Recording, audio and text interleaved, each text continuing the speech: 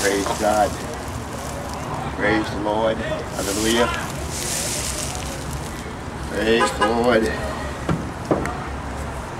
Amen. Glory to God. Praise the Lord. The Bible says that a man must be born again to see the kingdom of heaven. Ladies and gentlemen, you're having fun today and you're partying.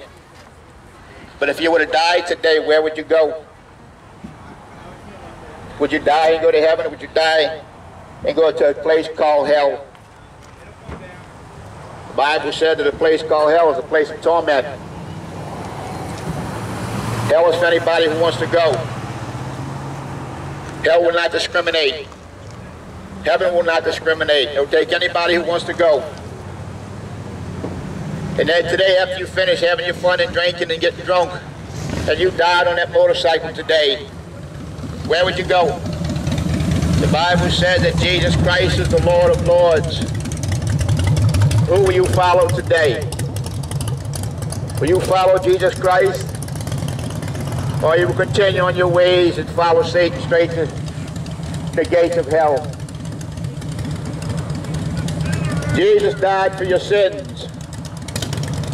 He don't want you to die and go to hell, ladies and gentlemen.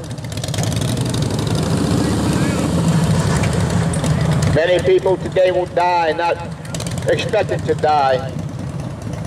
Many people die and go to hell thinking that they were okay. But once you die and you go to hell, you'll never get out.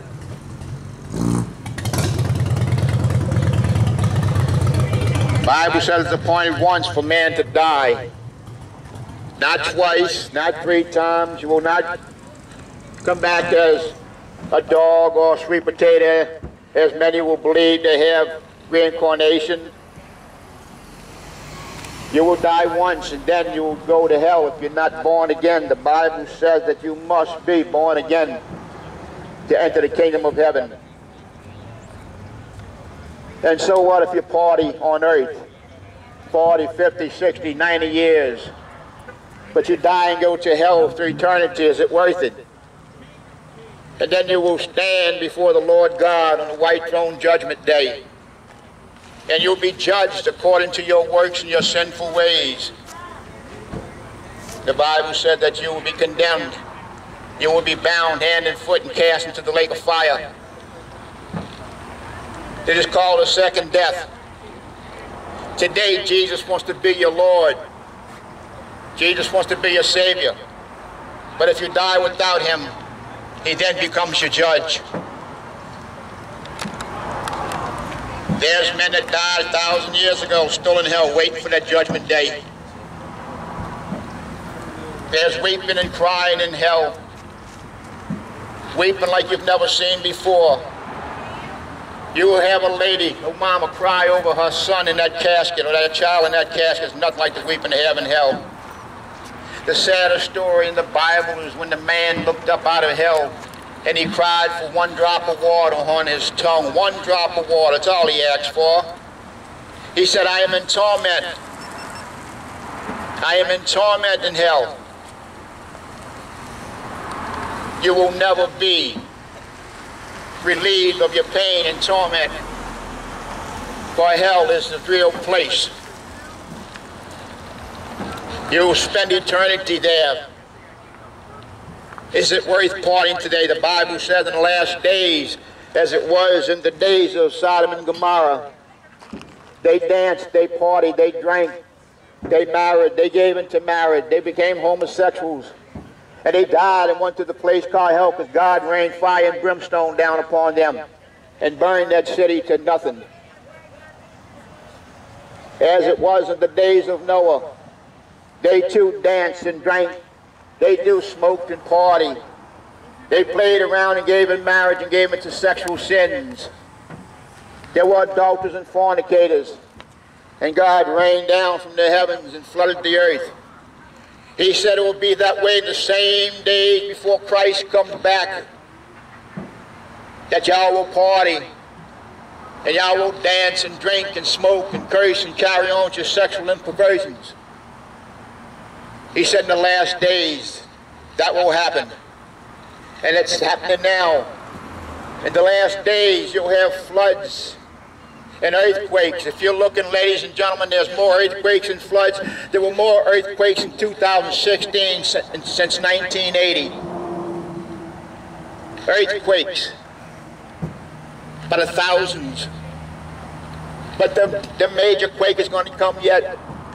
Oh, God's going to shake planet Earth.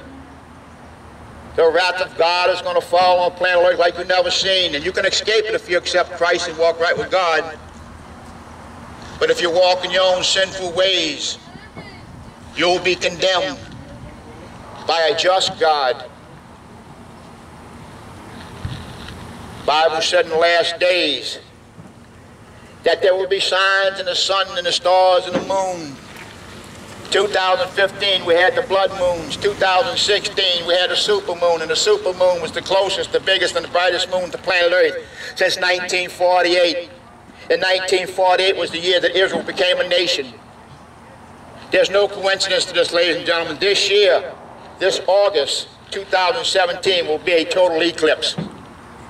There'll be signs in the skies and the seas. The Bible said in the last days that the seas will roar. There's tsunamis, flooding places. There's floods, sinkholes, mudslides, famine. The Bible says in the last days there'll be famine. A third of the people are going hungry. A third of the world are going hungry. Yes, that's right. You can run from the Word of God, but you cannot run from God. You can run and hide, but He knows where you're at. He knows who you are. And there will be books that will be opened up on the day of judgment. One book will be the book of life. The other books will be the books of works. Lonnie, don't go on that property. Don't go on that property. Just going over here to hear the sound. Hear if I can hear you over there. Why not? I just want to see how the sound carries and if they can hear the message. It's carrying. But if you go even where close to there, they're going to witness against you. 5, 6, 7. You went over there and fought their motorcycle. You was on their property causing trouble. Okay. I'll just use wisdom, do what you say. We got to use wisdom on that. Okay. I'm just going to stand there for a minute. It's just you and I against 20 or 30 of them with their witness. And you know, the police, you know. Look, they all went inside. Yeah. Ran them inside. The word of God ran them inside. Okay, we'll shut this off for a minute here.